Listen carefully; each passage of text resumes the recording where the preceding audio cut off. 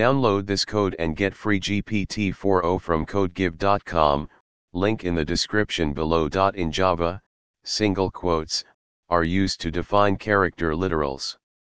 A character literal is a single 16-bit Unicode character, and it must be enclosed in single quotes. This is different from double quotes, which are used for string literals. ### Key points about single quotes in Java. 1 Character literal. A character literal in Java is defined using single quotes. For example, a, 1, and $ are all character literals. 2 Unicode support. Java supports Unicode, which means you can use characters from different languages and symbol sets.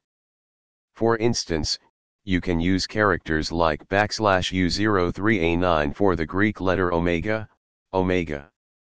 3 Escape sequences. You can use escape sequences with character literals.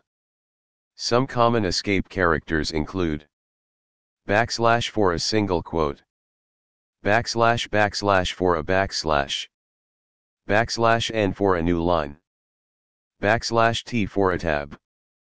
4 Type. The type of a character literal is char, which is a primitive data type in Java. It can hold a single 16-bit Unicode character. 5 Range. The char type can represent characters in the range of \U0000 0 to \UF 65535. ### Example code. Here's a simple Java program that demonstrates the use of single quotes for character literals. ### output.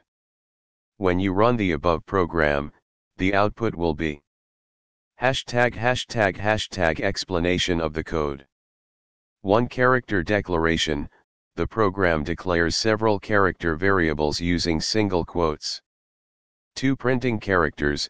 It prints the characters to the console using system.out.println. 3 Escape sequences. It demonstrates how to use escape sequences for new line and tab. ### conclusion.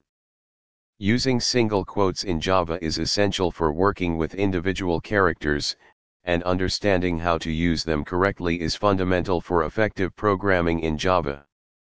You can manipulate characters, utilize escape sequences, and even represent Unicode characters, making single quotes versatile in handling character data in your applications.